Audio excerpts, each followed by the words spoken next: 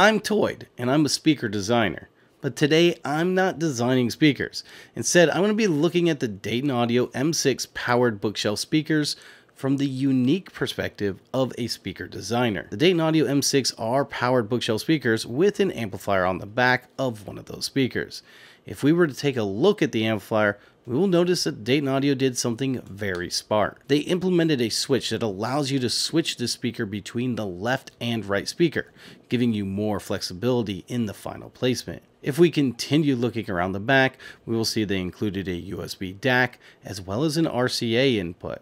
And even though we don't see it, there is also a Bluetooth input. It is notable that they have included an RCA subwoofer out. Since this is an RCA output, you would need to hook this up to a powered subwoofer. This does not have a crossover point on it, meaning that you would use the amplifier on the subwoofer for that crossover, and that the speakers would be playing full range. The M6 did come with a remote control to make some basic adjustments. They also included a USB-C cable for the DAC, as well as some premium speaker cabling with banana plugs.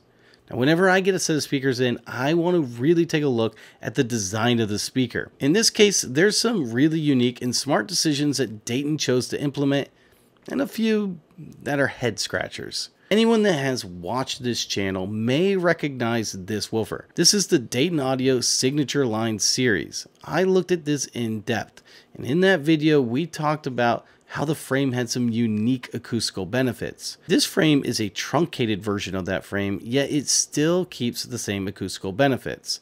It is interesting that they chose a truncated frame, because those are typically designed for use in an MTM speaker. This design has a mid-range on either side with the tweeter in the middle. This is done to get the center-to-center spacing between the two mid-ranges and the tweeter closer together. Now, this has some major acoustical benefits for an MTM design, but Dayton Audio could have used the same frame that they used on the signature line, but they chose to spend a little bit more money for this truncated frame. And honestly, from a design perspective, I love it. It allows Dayton Audio to make the speaker narrower, and although it doesn't have any major acoustical benefits, the narrower baffle does make these easier to place near field. Now, that's important because after testing these, that is exactly where I think these speakers belong. Now, if we continue to look at the design, there is a silk dome tweeter, and all of these drivers are hooked up with premium Allen head screws, which is something that adds minimal cost, but does help give it the premium feel that other speakers lack in this price range. And that's not the only place where we're seeing this premium feel. If we take a look at the back, they're using upgraded binding posts, and even the speaker wire that came with it is upgraded with TechFlex and banana plugs. This is a hybrid speaker, meaning it uses both a passive crossover with the help of DSP. Because of that, I did take the woofer out to look at the crossover. When I took the woofer out, I was surprised to see that there was some acoustic fill in there to help reduce resonances. Even the cabinet itself is actually rather solid. These are things you don't typically see in bookshelf speakers at this price range, let alone powered bookshelf speakers.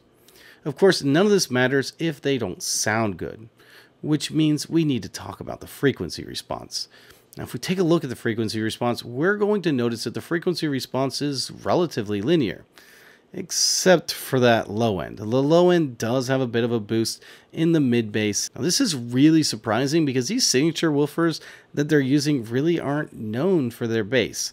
In fact, they're not a driver that you would typically choose in a design for bass. Yet when listening to these, the bass is tight and refined, something that I just didn't expect. The bass was unobtrusive and it never lost control of the woofer.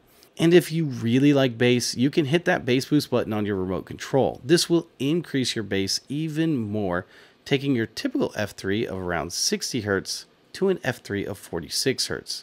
Now, this is incredible for a speaker of this size, but it does come at a cost. You'll notice that when the bass boost is active, the entire bass region has gone up. When you're playing things like video games, techno music, or even pop, this can be a lot of fun. It gives those explosions the deep bass that is really enjoyable.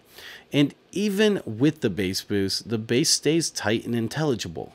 However, if you were to put this on a YouTube video with male voices in it, you're going to notice that you're getting too much bass. and too much mid bass in the vocal range. And because of this, the speaker becomes less intelligible. In fact, those male voices sound muddy. And because of this, I'm not a huge fan of using the bass boost. Dayton Audio did something else really smart with the DSP.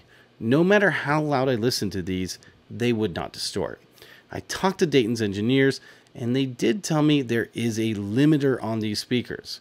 That means that you can turn these all the way up, and you're not going to have to worry about damaging the speakers.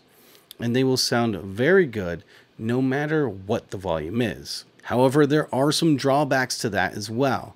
They can only get so loud, and they can lose dynamics when played at full volume. This just reinforces the idea of these being near-field monitors. And when these are near-field at your desk, you should not need to worry about either of those things happening. However, if you remember the frequency response, it was relatively flat. Anechoically, this is good. But that is because we assume that when you sit at your listening seat, the highs will interact with the room and will be tilting down. Near field, they won't have that same interaction. Now, this can make the high end a little bit bright. Now, I found this to be the case, especially with women's vocals. Thankfully, the crossover region on these are in phase, meaning I can easily turn these speakers a little, say about 15 to 20 degrees off axis, and it really tones down that high end to very enjoyable levels. I've mainly talked about positive things about these speakers, but there are some things that are head scratchers. Since these should be considered near-field monitors, it would be nice to see a headphone jack in the front. I am also somewhat disappointed in their implementation of the DSP. Not sound quality wise, they sound fantastic at this price point. But the only DSP option they give you is bass boost. And the only way to turn that on or off is with the remote control. There's also no indicator on whether that bass boost is on or off. You just have to be able to use your ears and hear the difference. And although it is noticeable, it is something that I would like to be able to easily visually tell if that was on. I am also surprised that they didn't offer more DSP options, such as an increase or decrease in the treble and bass, or offer a couple preset EQs. Although none of this breaks the bank for a speaker at this price point, it is something that I think would have set these even further ahead of the competition. Dayton Audio has been really good to provide me a pair of these speakers for review, but they've also been very good to you. If you want to buy a set of these speakers, they gave me a special discount link and code that can be found in the description of the video. If you click on that link and enter the code, you can get the best deal on these speakers. Now that is a special discount that you will only find here. So if you have not subscribed, make sure to subscribe and don't forget to hit that like button. This is Toyd, and I'm out.